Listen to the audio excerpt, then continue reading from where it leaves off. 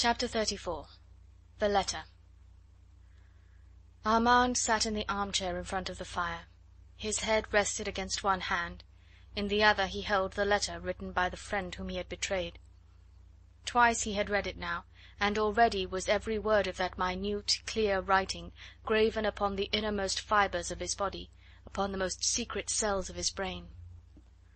Armand, I knew even before Chauvelin came to me, and stood there hoping to gloat over the soul agony of a man who finds that he has been betrayed by his dearest friend. But that demmed reprobate did not get that satisfaction, for I was prepared. Not only do I know, Armand, but I understand. I, who do not know what love is, have realized how small a thing is honour, loyalty, or friendship when weighed in the balance of a loved one's need. To save Jeanne you sold me to Heron and his crowd. We are men, Armand, and the word forgiveness has only been spoken once these past 2000 years, and then it was spoken by divine lips. But Marguerite loves you, and mayhap soon you will be all that is left her to love on this earth. Because of this she must never know.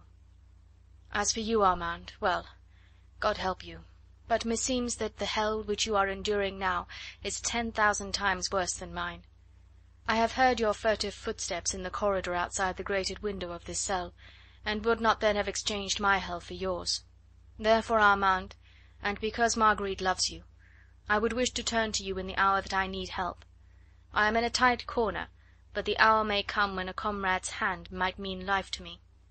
I have thought of you, Armand, partly because, having taken more than my life, your own belongs to me, and partly because the plan which I have in my mind will carry with it grave risks for the man who stands by me. I swore once that never would I risk a comrade's life to save mine own. But matters are so different now. We are both in hell, Armand, and I, in striving to get out of mine, will be showing you a way out of yours. Will you retake possession of your lodgings in the Rue de la Croix Blanche? I should always know then where to find you on an emergency.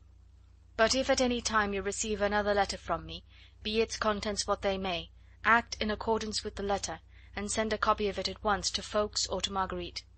Keep in close touch with both of them. Tell her that I so far forgave your disobedience, there was nothing more, that I may yet trust my life and mine honour in your hands. I shall have no means of ascertaining definitely whether you will do all that I ask, but somehow, Armand, I know that you will. For the third time Armand read the letter through. But Armand, he repeated, murmuring the words softly under his breath, I know that you will.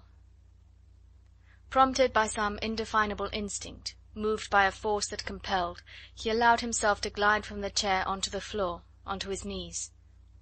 All the pent-up bitterness, the humiliation, the shame of the past few days surged up from his heart to his lips in one great cry of pain. My God, he whispered, give me the chance of giving my life for him. Alone and unwatched, he gave himself over for a few moments to the most voluptuous delight of giving free rein to his grief. The hot Latin blood in him, tempestuous in all its passions, was firing his heart and brain now with the glow of devotion and of self-sacrifice. The calm, self-centred Anglo-Saxon temperament, the almost fatalistic acceptance of failure without reproach yet without despair, which Percy's letter to him had evidenced in so marked a manner, was mayhap somewhat beyond the comprehension of this young enthusiast, with pure Gallic blood in his veins, who was ever wont to allow his most elemental passions to sway his actions. But though he did not altogether understand, Armand St. Just could fully appreciate. All that was noble and loyal in him rose triumphant from beneath the devastating ashes of his own shame. Soon his mood calmed down, his look grew less wan and haggard. Hearing Jeanne's discreet and mouse-like steps in the next room, he rose quickly and hid the letter in the pocket of his coat. She came in and inquired anxiously about Marguerite. A hurriedly expressed excuse from him, however, satisfied her easily enough. She wanted to be alone with Armand, happy to see that he held his head more erect to-day, and that the look as of a hunted creature had entirely gone from his eyes. She ascribed this happy change to Marguerite, finding it in her heart to be grateful to the sister for having accomplished what the fiancé had failed to do. For a while they remained together, sitting side by side, speaking at times, but mostly silent, seeming to savour the return of truant happiness.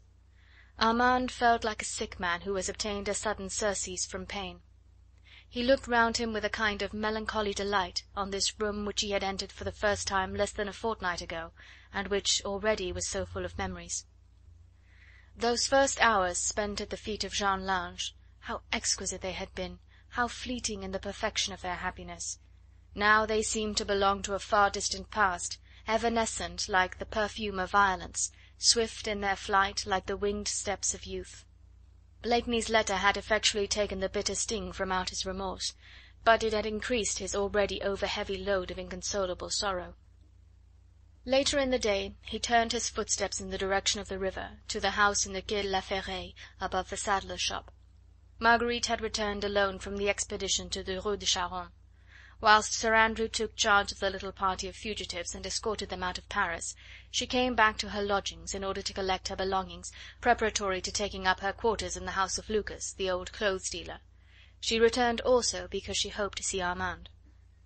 "If you care to impart the contents of the letter to me, come to my lodgings to-night," she had said. All day a phantom had haunted her, the phantom of an agonizing suspicion. But now the phantom had vanished, never to return. Armand was sitting close beside her, and he told her that the chief had selected him amongst all the others to stand by him inside the walls of Paris until the last. "I shall, mayhap," thus closed that precious document, "have no means of ascertaining definitely whether you will act in accordance with this letter, but somehow, Armand, I know that you will." "I know that you will, Armand," reiterated Marguerite fervently. She had been only too eager to be convinced. The dread, arid, dark suspicion which had been like a hideous, poisoned sting had only vaguely touched her soul, it had not gone in very deeply. How could it, when in its death-dealing passage it encountered the rampart of tender, almost motherly love? Armand, trying to read his sister's thoughts in the depths of her blue eyes, found the look in them limpid and clear. Percy's message to Armand had reassured her, just as he had intended that it should do. Fate had dealt over harshly with her as it was, and Blakeney's remorse for the sorrow which he had already caused her was scarcely less keen than Armand's. He did not wish her to bear the intolerable burden of hatred against her brother, and by binding St. Just close to him at the supreme hour of danger, he hoped to prove to the woman whom he loved so passionately that Armand was worthy of trust. End of chapter 34.